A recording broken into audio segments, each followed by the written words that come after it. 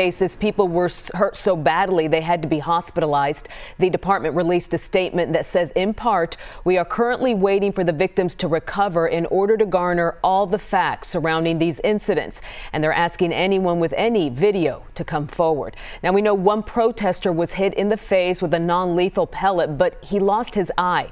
Kevin Reese spoke with that man's father about what they're now dealing with.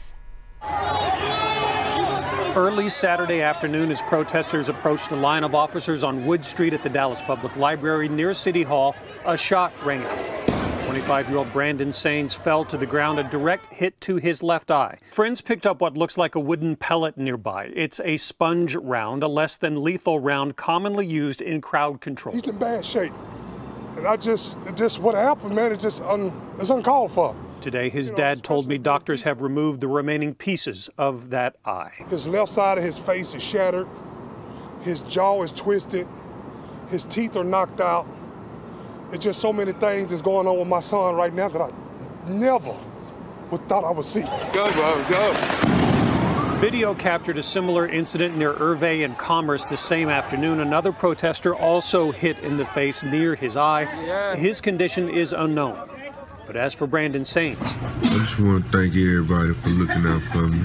His eye is gone and more surgeries are likely. This family deserves answers from the city. Their attorney is the same who represented the family of Botham Jean. And he was only here peacefully protesting in support of other victims of police brutality.